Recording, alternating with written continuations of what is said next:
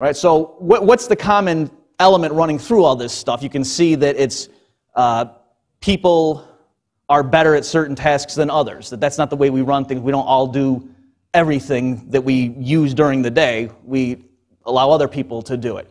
So instead of having everybody grow his own food, what do we do instead of that? We have a particular group of people that they grow all the food, basically. And we call them farmers. That's what they do.